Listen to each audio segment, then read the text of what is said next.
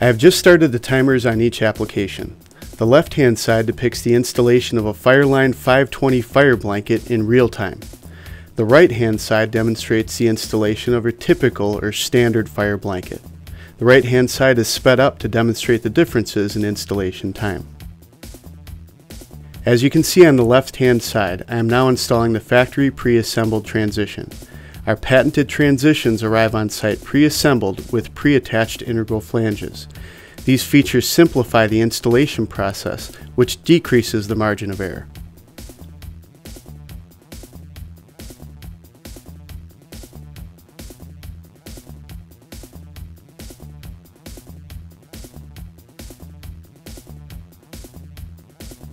On the right-hand side, I am creating the transition in the fire barrier system by layering the fire-rated materials. Because typical fire barriers come in standard lengths, contractors have to physically create the desired lengths and seams in the field.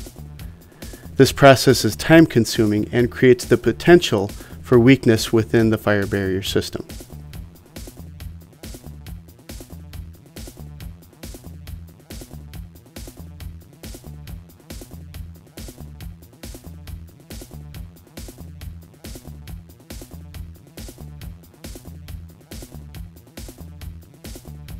The pre-attached metal flanges of the Fireline 520 system allow for drop-in installation.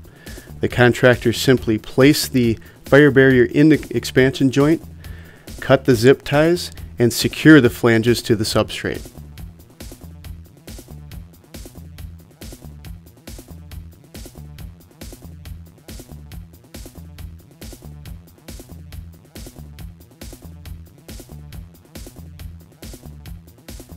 On the right side, in the standard fire barrier application, I am now pinning the seams together.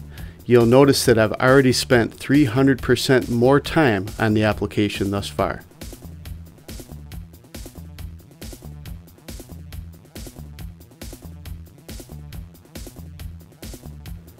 Because of the unique male and female transitions of the Fireline 520 system, I am able to simplify installation of the next piece without jeopardizing the effectiveness of the fire barrier or decreasing the fire rating.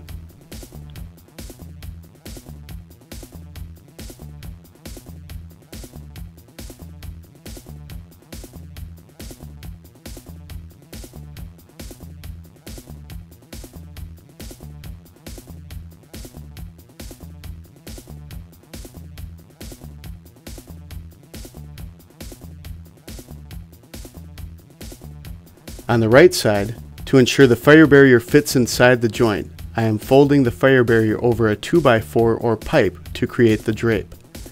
In a real installation, the fire barrier might be 2 or 3 times this length, which would make the folding process a lot more difficult on the contractor.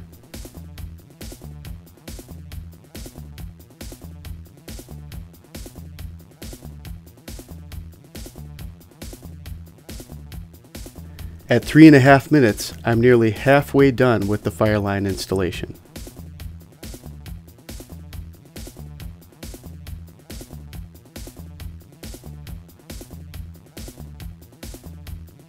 Because the standard fire barrier does not have pre-attached flanges in this scenario, I must create the bends in the material by hand.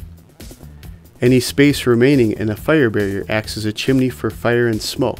So all this manual manipulation must be done with the utmost care and precision for the fire barrier to remain effective.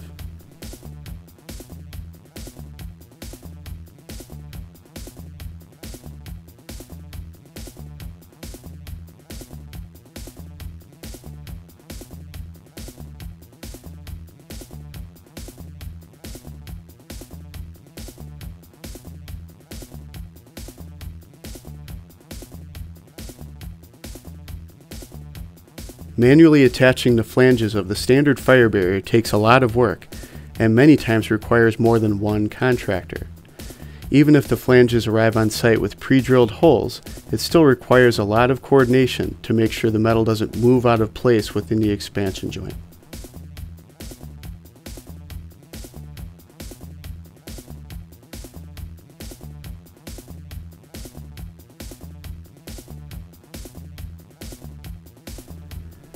On the left, I'm about to install the last section of the Fireline fire barrier.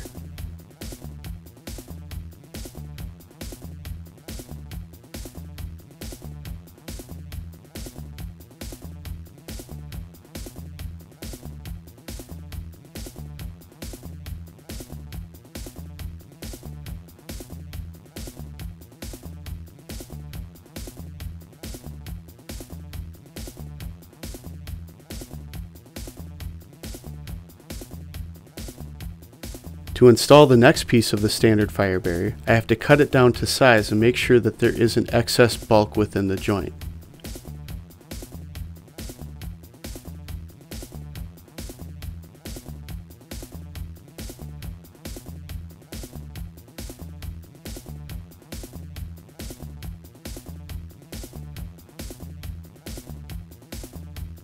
Again, I have to manipulate the fire barrier to fit it into the expansion joint.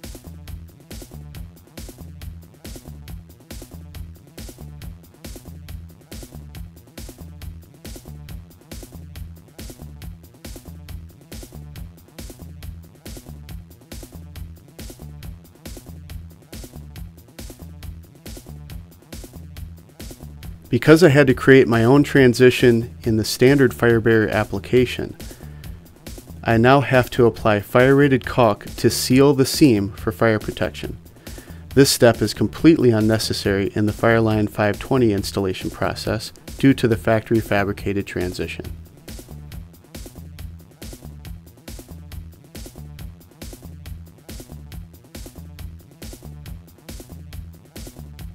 For more information, go to inprocorp.com or call your local Joint Master sales rep at 800-222-5556 today.